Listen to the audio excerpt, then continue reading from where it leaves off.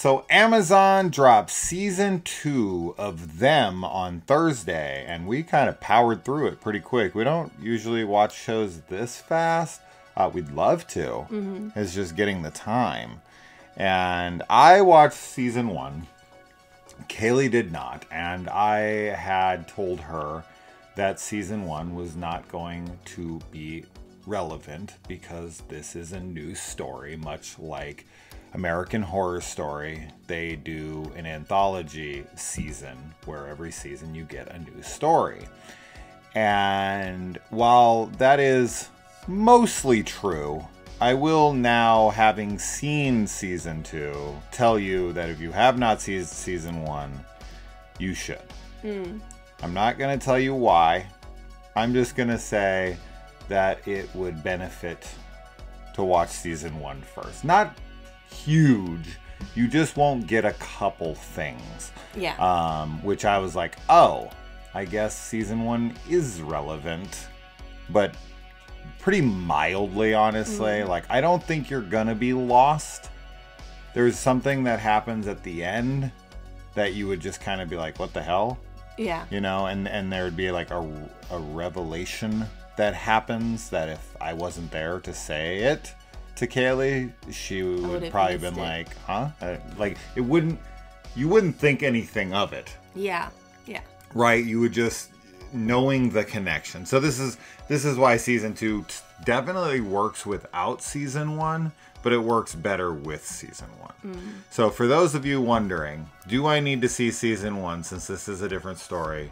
The answer is, I say yes, but not absolutely yes. You know? Yeah. You can watch season 2, you just should watch season 1 first. And season 1 is excellent, as is season 2. Season 2 is very, very good and is worth your time for sure. Okay, so now getting into the story of season 2, we follow a woman who is a black detective, and we are in 1991, very close to the Rodney King incident, and racial tensions are high within the city of Los Angeles and the police force. She, as I said, is a black woman, so she is kind of seen as a traitor to the black community when she comes around. And this adds a lot of tension to the show. Yeah. And she's investigating this murder that takes place. And when we see the crime scene, oh boy, is it eerie. This is definitely one of the better aftermath death shows I've seen in a little while. While it does kind of get repetitive, it never gets old. For some reason, even though the deaths all kind of look similar, they're always very off-putting and unsettling. And it is relevant to the story in the end. So I respected it even more when it was done. But the very first time you see the very first dead body, it is striking. It's really striking. It's very scary. Yeah. So yeah, I mean, it's really just her and her family. Her mom is played by Pam Grier, which I haven't seen her in a little while, so it's cool to see her. Her son, who I don't know as an actor. I feel like I have seen him before in something, but I can't place it. But and the main character here, she is from season 1. She plays the mom once again from season 1. But yeah, anyway, yeah, I think the setting, because this show definitely deals heavily with race. That is kind of the main focal point of the horror. In the first season, it deals with the 1950s, and it deals with a family moving to Compton, which was a white neighborhood at that point, and no one wants them there, which adds to that tension of, you know, not being wanted to this house that you live in. And within this one, you know, her job, she's looked at as a race traitor, And that adds to just kind of her overall mental state, because she can't go anywhere, do anything. And of course this then affects her family as well, because as people find out what's going on, they have to suffer the consequences as well. The scary stuff in here is fantastic and very memorable. And the last thing I'll say is the performance from our other main character, who's an actor, is phenomenal.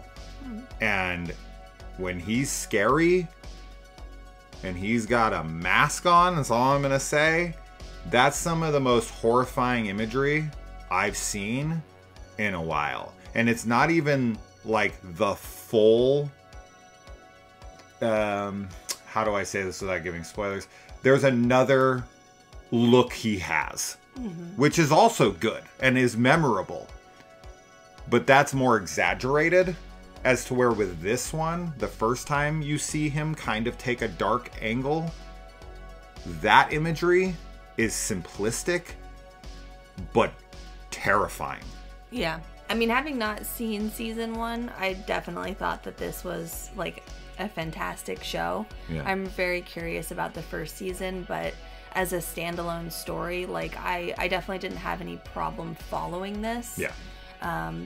And I thought that it was really scary. There was a lot that was terrifying in it. There's some supernatural stuff that's going on, which you had said was similar to season 1, which I found all of that stuff to be really terrifying. But then there's also, like you had just said, some racism that's, you know, real world horror that is awful in this.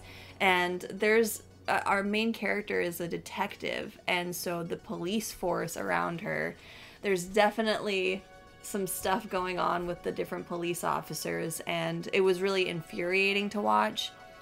And just like it just made me angry, but also scared for her, because like she's in such a vulnerable position as a black woman, and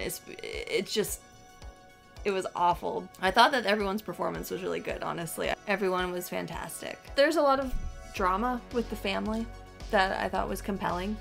You know, I mean, there's obviously her relationship with her son and her mom is kind of like the main relationships that we follow. But I thought that they felt very real and authentic. And the drama that was happening with them was also relevant to the story and like what she's going through. And I just think everything tied really well together. Even like there's just a lot of connections that are made, and they tie them up at the end, and all of that made sense to me. It seemed very like it was all really smart and just involved with the overall plot, which I appreciated. I would have probably liked to have seen a little bit more connective tissue having this be a television series. I'm not 100% satisfied with some plot elements. I feel like a few things were left a little underdeveloped, not a crazy amount, and nothing where I left it going, like meh. Nothing like that. I am very high on this season. I very much enjoyed all of it.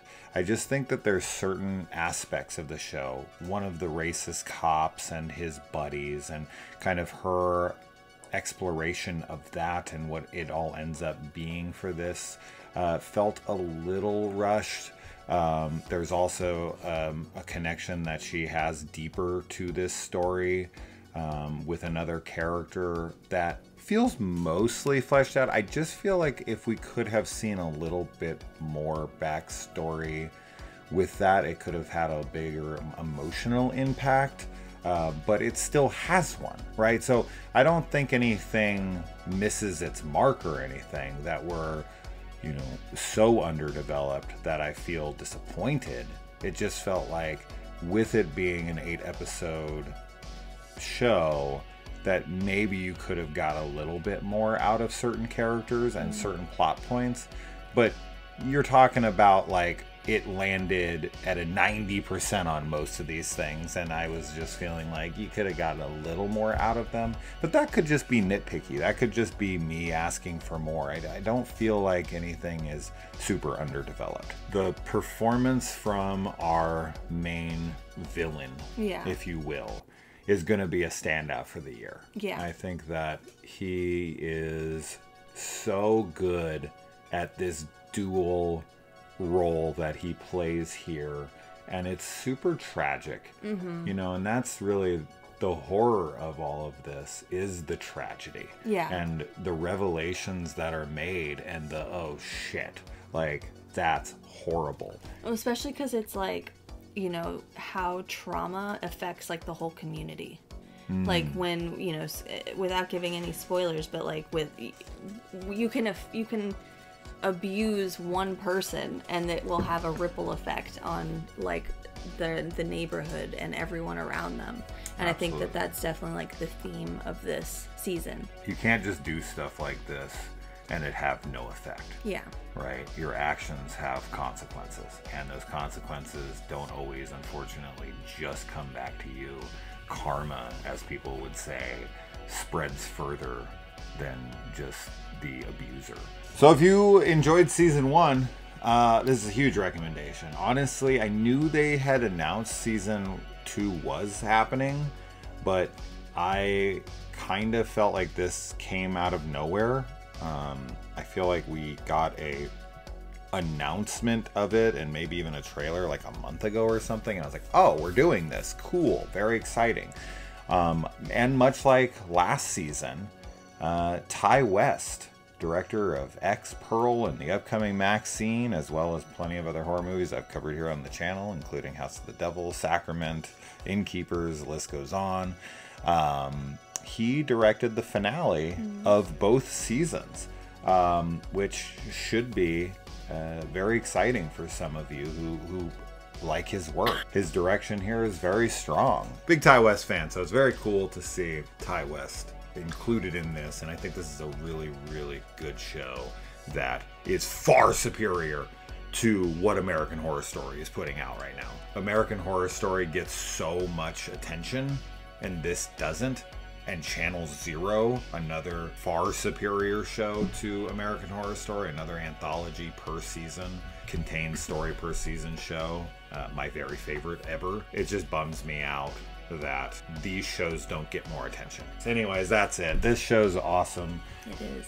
Definitely check it out. It is currently on Prime. They drop every episode at once, so you got nothing to wait for. Definitely let us know. I hope this gets renewed for season 3. Me too. The more of you who watch it, the more likely that is to happen. No one talks about this show. Yeah. I mean, did you hear about season 1 much? I didn't. I watched it right when it came out by myself, and I thought it was great, and I was telling people, I reviewed it on here, and I was telling people, gotta watch it. No one watched it. Maybe a few of you will be like, I watched it, but other than that, no one watched it, and no one's gonna watch this one. Except for you guys, right? Right? You should watch it. You should. All right, guys, let us know, and we'll see you in the comments. All right, guys. Bye. Bye.